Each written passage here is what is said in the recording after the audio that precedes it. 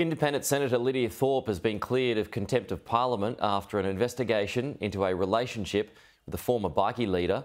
The report found the former Greens senator should have disclosed details of the relationship to avoid a conflict of interest while sitting on a law enforcement committee. However, Ms Thorpe was found not to have disclosed any sensitive information to former rebel bikie gang leader Dean Martin. Ms Thorpe launched a tirade against the media and her former party in the Senate last night. She says she was forced by the Greens legal team to admit to a relationship with Mr Martin, despite claiming she only shared a single kiss. All you people thought that I had been running off with some bikie gang, telling secrets about what goes on in this place. What kind of person do you think I am? I think I deserve an apology from the leader of the Greens for, one,